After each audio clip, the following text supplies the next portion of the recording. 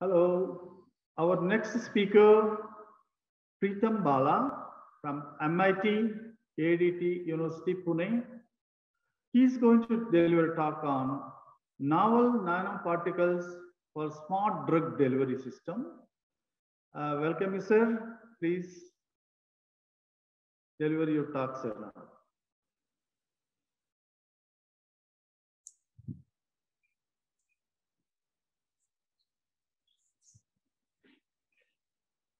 Good morning. Good morning, everyone present. I hope I'm audible to all of you present here. Let me just start the video and share my screen to present today's talk.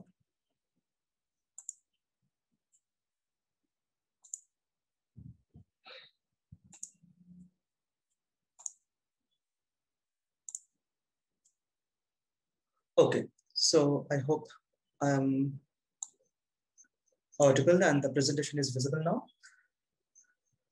Fine. So again, good morning to everyone present and a very warm welcome to the talk that I'll be giving. Before starting, I would really like to take this opportunity to thank SLI Webcasting Center, Department of Botany, Sri Venkateswara University, Tirupati, for organizing this amazingly well-structured event, which is role of nanotechnology in current scenario. So given this current scenario, which is all around us, which is the pandemic situation that has affected the entire world, every family, every individual, we have lost many of our relatives, friends, mentors, many of our known associates, which is really a sad and terrible situation. So in this situation, to come up with this kind of conference, which serves many purposes.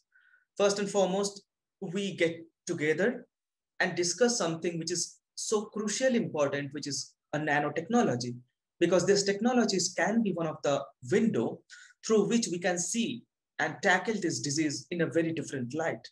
And this kind of conferences can be the common platform for a lot of collaborations and a lot of efforts that can be initiated. So I would really like to thank again the entire organizing committee, the entire institution for putting this platform out there for all of us to discuss and share our work.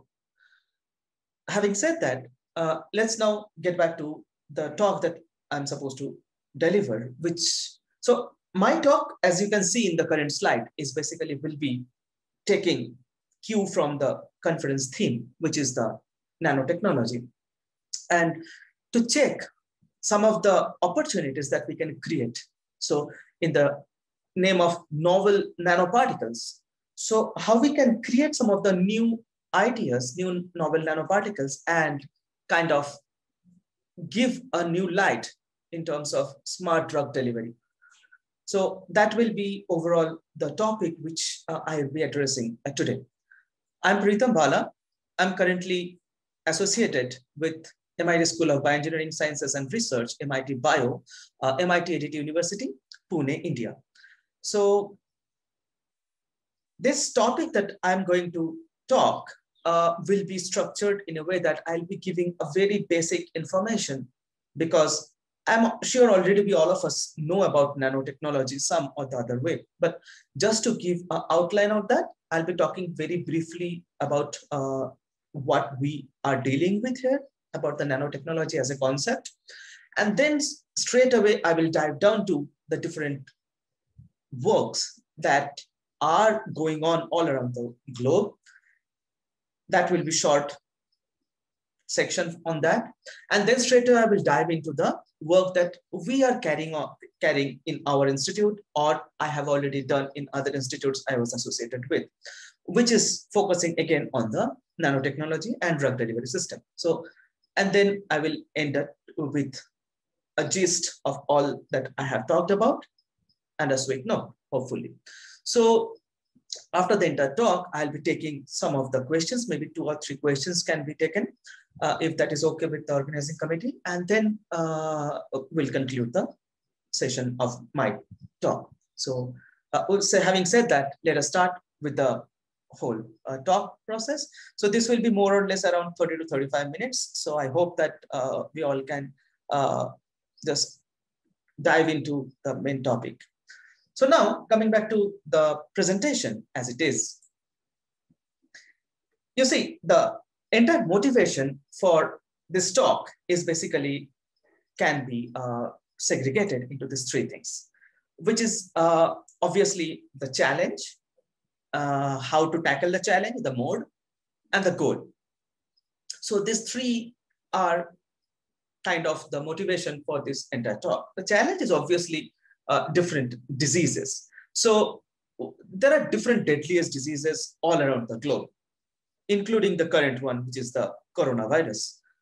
So apart from that, we have significant diseases like cancer, diabetes, cardiovascular diseases, malaria, tuberculosis, skin diseases, respiratory diseases. Now, subsequently, all these diseases are majorly focused on the South Asian countries. Obviously, in West also, we do see a lot of these diseases, particularly the cardiovascular disease or cancer. But overall, if you focus, these are kind of the diseases that we are facing on an everyday basis, and we are losing life everyday basis because of these diseases around the globe. So this is our major challenge. Again, just not to forget that currently the one that is going on, the coronavirus, is obviously, again, one of the major diseases now that we have to tackle. Now, to deal with that, we need a mode of dealing with these diseases can be the nanotechnology one, which is the theme of this entire conference. So, and then to achieve that, to achieve a nanoparticle-based drug delivery, because so to put it in a very simple format, nanotechnology is nothing but these nanoparticles are nothing but the cab, like Ola, Uber, so on so. And the passenger is basically the drug that we want to deliver it to some particular location. So that's how the mode works. I'm sure every one of us are aware of that.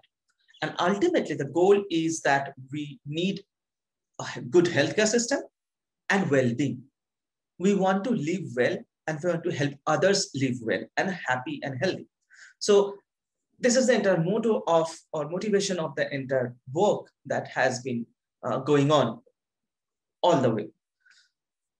So now with that, now when we're talking about nanotechnology, just to start this entire topic is that nanotechnology is not something new concept. Even though after Richard Feynman started the entire revolution of nanotechnology around 1950s, it seems like it's a new technique, it's a new concept. Once Richard Feynman gave the idea, after Richard Feynman giving the idea, once E. Drexler talked more about it, once Taniguchi coined the term nanotechnology. So all this thing happened after 1950s. But then it is not a 200-year-old concept. The happenings of nanotech started almost 2000 years old. So whether all this glass technology that we see, the colored glasses all around our church, mosque, temples, in different civilizations, all these techniques that we see, it was all about nanotechnology. Now, the people that time did not know that they are carrying out this kind of adventures. They did not term that as nanotech, but they were doing this kind of work. So this luster or glass technology, wherein this kind of colored glasses were created, were one of the primary examples of nanotechnology. Also, if we talk about particularly Asian scenario, if you see a lot of the, whether it is art, religion, whether it is warfare, say for an example, art and religion, all the paintings that we see around our globe, many of those paintings were done using the carbon nanotechnology tech. So also in the case of warfare, if you see all this wood steel, Damascus steel, all this high potential, high strength, and amazingly designed fabrication of this kind of warfare technology was done through nanotech. Architecture-wise also, the picture that we see here is one of the amazing architecture of Qutub Minar, which is in Delhi, India, which was a forge welding done basically on an iron ore, which is again a nanotech marvel. Now, these are not our focus. Today's our focus, if it is the healthcare, even the healthcare system also, if we talk about nanotech, almost 1500 BC, we used to have this bhasmas, which is like the Ayurvedic bhasmas or the ashes, which was mixed with a lot of metal and coal powder and other minerals to make it a composite, which was used for different healthcare purposes. Now, this was one of the primary source or primary ideas of nanotech in terms of healthcare that was happening back then. So all over this entire idea, why I wanted to present that is that this whole idea of nanotech is not something new, but yes, we are every day we are realizing the importance of this topic with every invention, every effort. Say for an example, past 2 days, we have been listening to many amazing talks where we are seeing the effect of nanotech in terms of healthcare, agriculture, so on and so forth. Now, coming back to the key player of this, the nanoparticles, obviously we all almost know about it, but just to give a brief, nanoparticles are nothing but any particles which is in the range of 1 to 100 nanometers. And the picture that we're seeing here is basically, it shows from a tennis ball to a water molecule and then check that where our player stands, which is, if you can see, in the range of that virus, antibody, those ranges. So all our devices that we are going to design has to fall into this category to term it as nano devices, whether it is nanopores, dendrimers, nanotubes, or CNTs, quantum dots, QDs, so on and so forth. So this is basically what we are dealing with.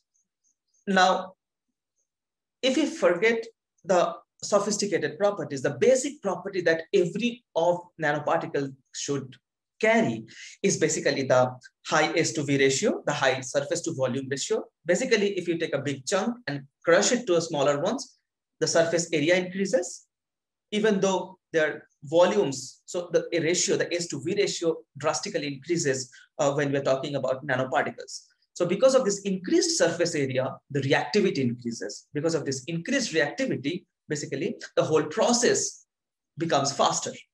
So that is how the nanoparticle is so efficient than a normal particle. And that is why it is able to interact with different biomolecules on the surface of the cells. And because of its increased surface ratio, the drug absorption is also amazingly increased when we are dealing with nanoparticles. And we can design the particles which can diffuse through different systems and reach the target area. That is our primary goal, to design a cab so that it can deliver the passenger to a designated location. So now this entire thing has to happen without disturbing the basic property of the drug. So the active compound of the drug should not be damaged, but the whole pharmacokinetic property has to be drastically increased if you're talking about the healthcare system. So that's how our entire device is designed. Now, this, again, the particular top slide basically talks about the entire scales, whether it is a macro scale, micro scale to nanoscale. So our focus is on the nanoscale. And in this nanoscale, we have different nanoparticles as the drug delivery system. Now, once we try to make advancement and make it more sophisticated, it becomes a smarter drug delivery system. So whether it is liposome, whether it is a silver nanoparticle, whether it is solid lipid SLNs, or whether it is a polymeric ones, dendrimers, CNTs. So no matter whatever we make now in this zone of nanoscale, that becomes our target conjugate. Now, in this whole realm of nano devices, we have different particles. It is not only singular one.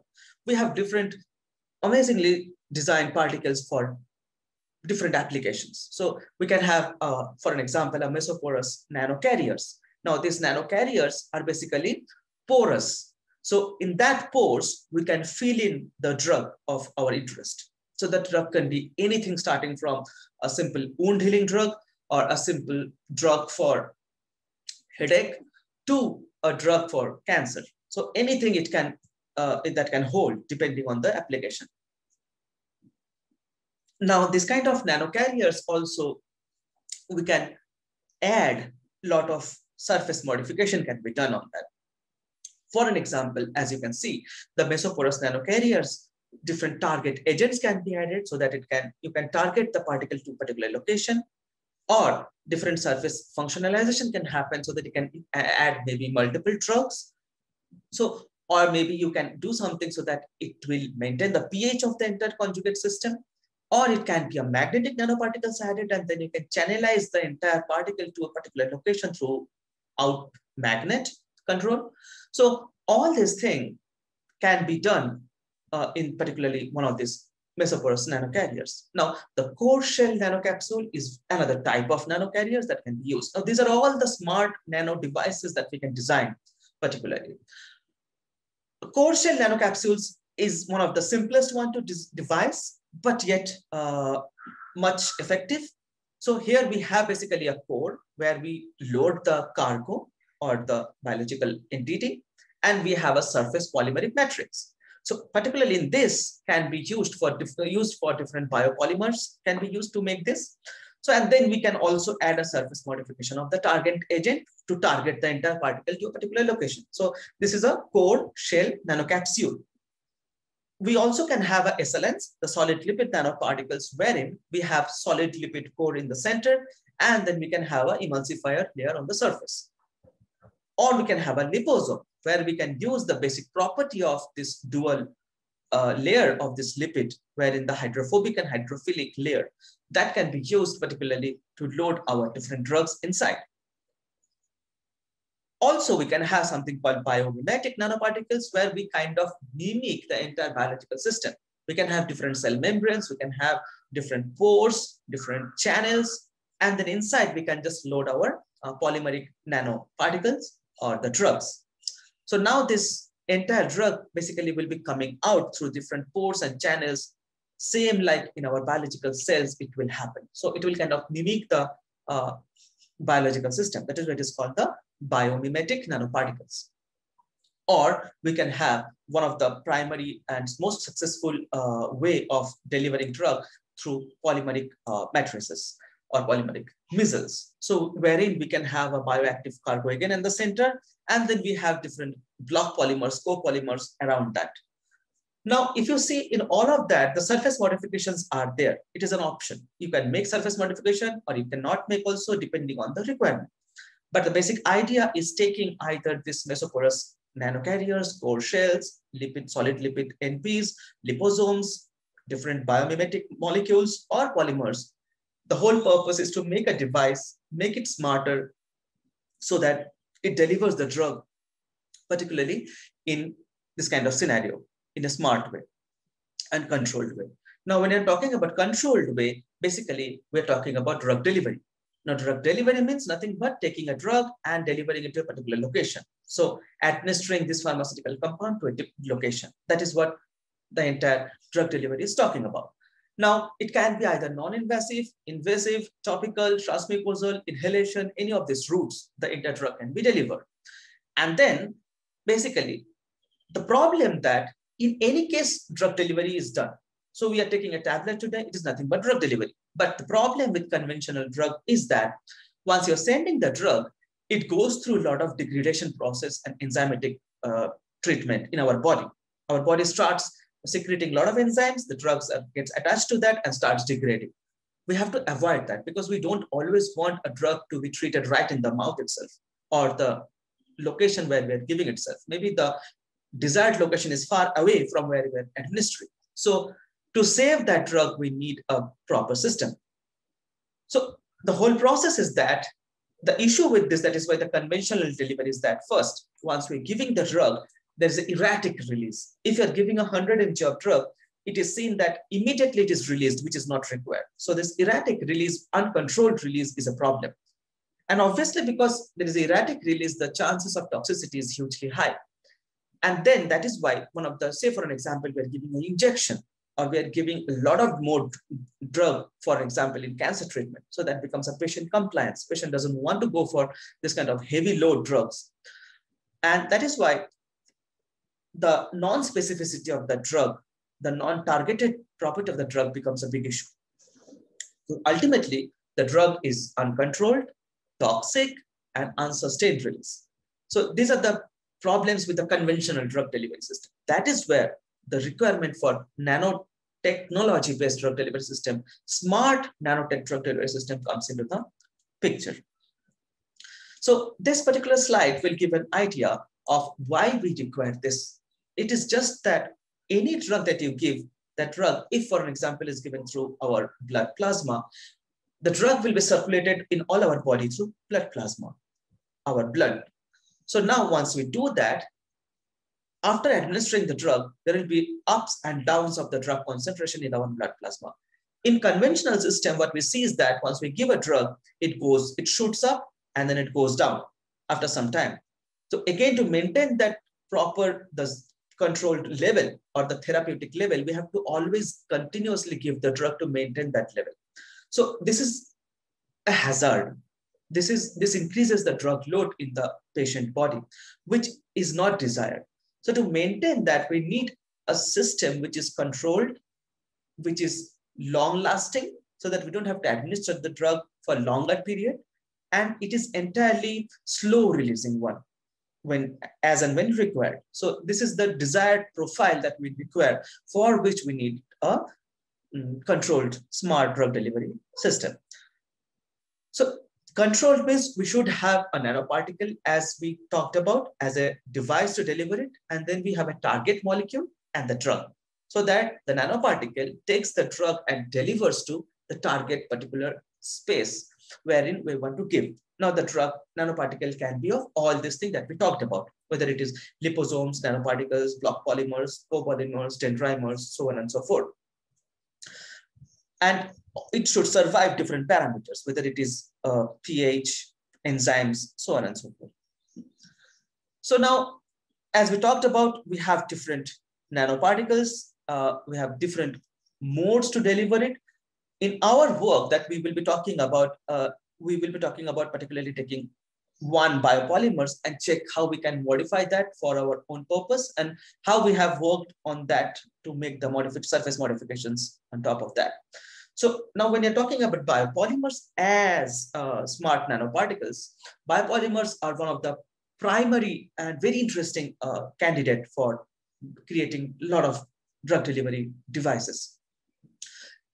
Initially, when we had different chemicals for preparing nano devices, we were suffering from toxicity, non-specificity, targets could not be decided properly. So we needed something which will give lesser toxic, which will be more friendly to the body where it is delivered or administered.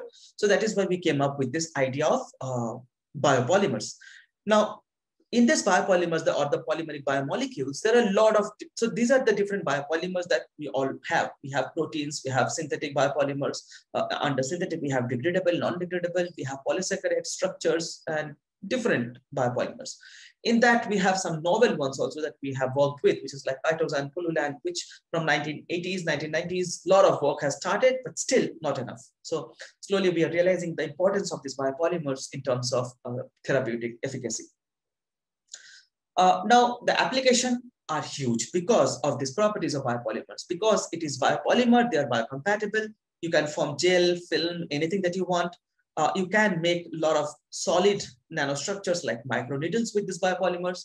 And obviously, it is economical because it is isolated from biological sources. So whether you can make a film, coating material, targeted drug delivery, or adhesive material, all can be made from these biopolymers. So whether it is a pharmaceutical industry, whether it is a clinical industry or healthcare industry, these biopolymers holds an amazing future. Whether it is anti-cancer therapy, antibacterial, antiviral, antifungal, whether it is vet medicines or vaccines, anti-tumor. So particularly vaccines, means, for example, the COVID vaccine. So anything, any of this thing can, the nanoparticles can be used to make that. That is one of the reason the market of biomaterials has increased hugely in past 20 odd years.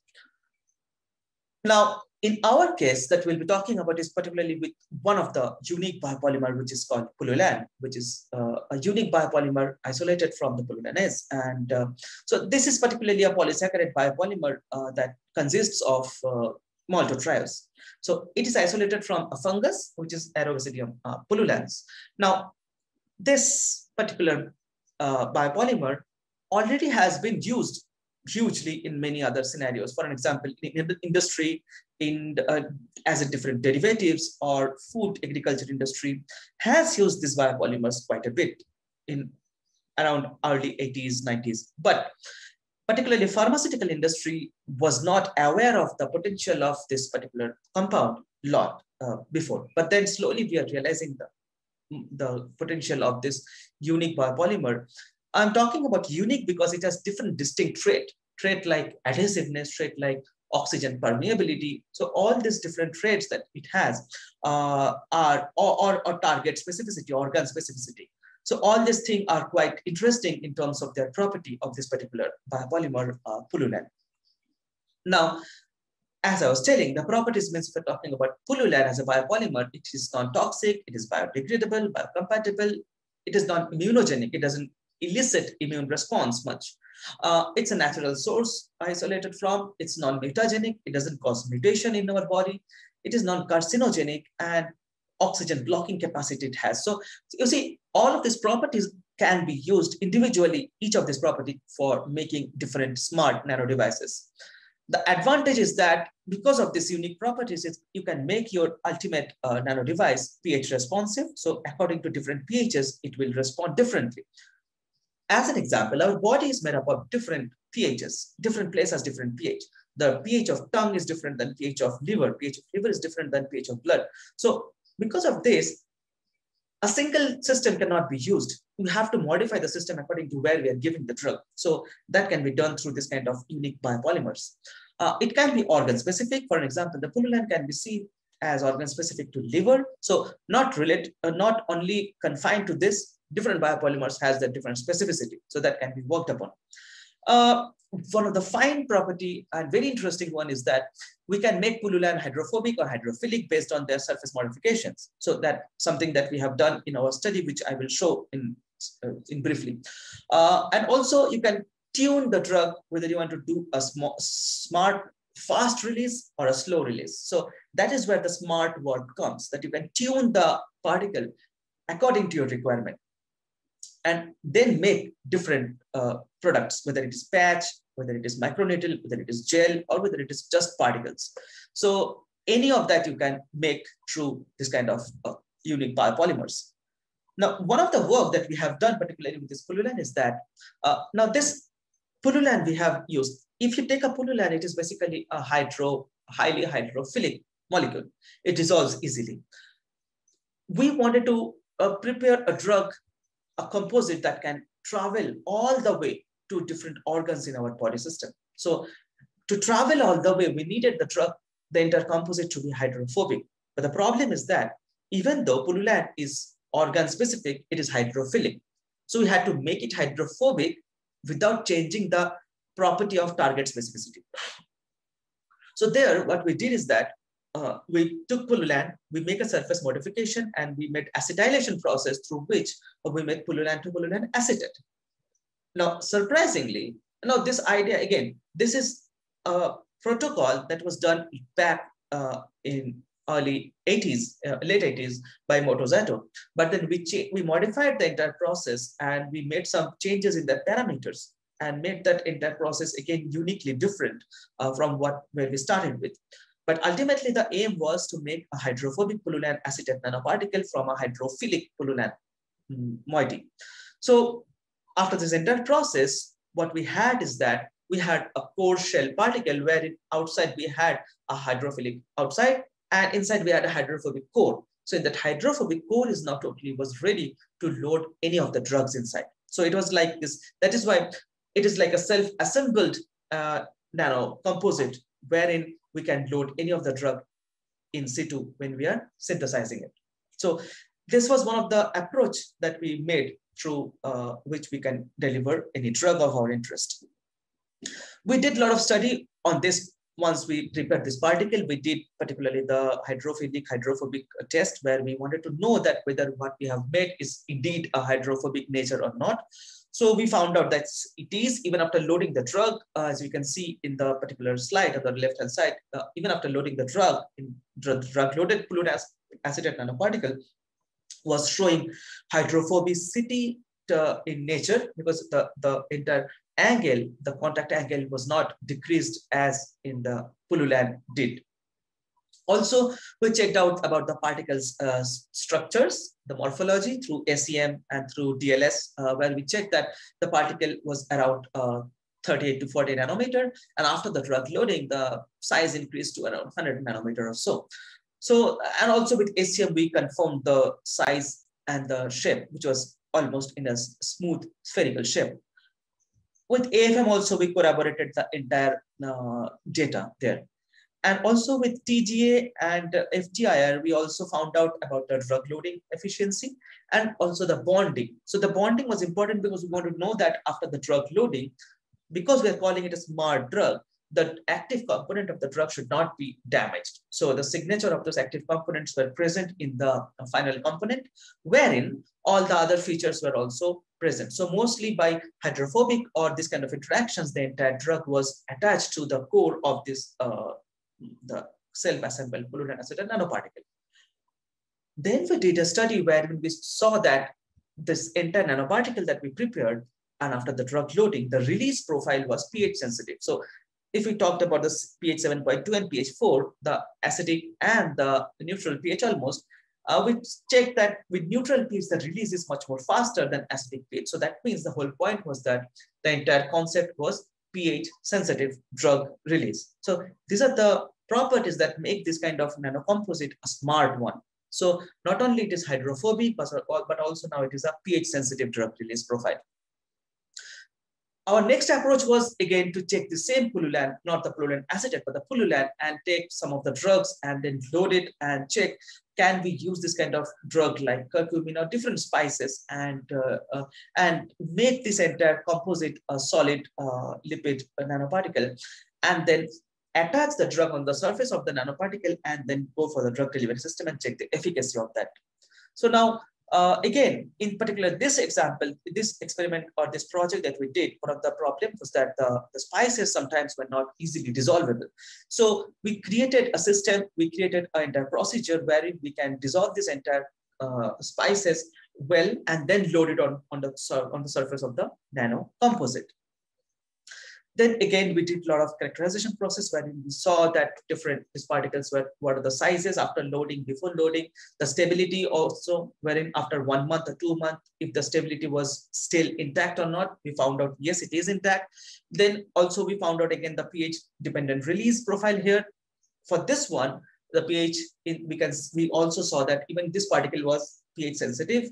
And then we saw different drug loading efficiency, where we saw that changing the polymeric ratio, the polymers and the substrate, if you can change that, different conjugates were giving different encapsulation efficiency. So we found out which exact ratio, which formulation was giving us the highest drug loading efficiency.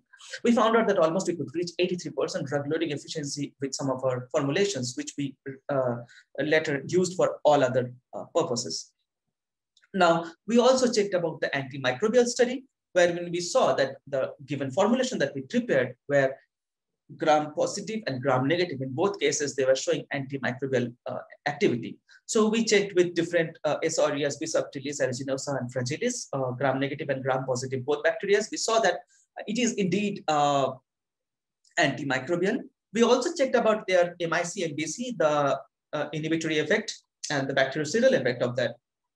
And we found out, compared to the only spice or only the drug, when we prepared the nanoparticle-based drug delivery conjugate, that was showing much more increased property in terms of their MIC and MBC. That means with lesser concentration, we were killing more bacteria.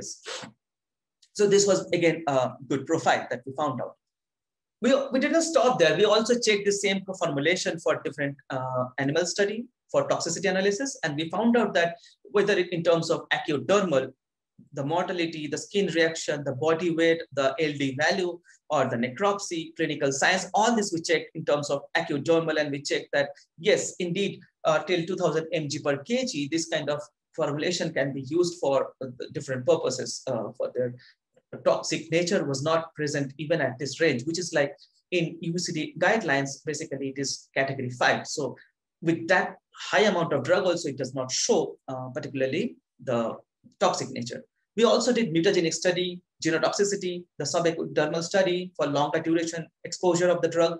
All this study showed that firstly, it is non-toxic, and then it is non-mutagenic. It doesn't show any mutagenesis. It was non-abrasional. So basically no chromosomes or DNAs are getting damaged because of the high dose till 2000 mg per kg. And also it is non-clustergenic also. So the cells are intact, the DNAs are intact, there is no chromosomal aberration, and there is no DNA mutation happening around, and it is not toxic till 2000 mg per kg, which is really a bigger dose, high dose to consider. So given all this, ultimately what we found out is that the device that we prepared were smart enough, pH responsive.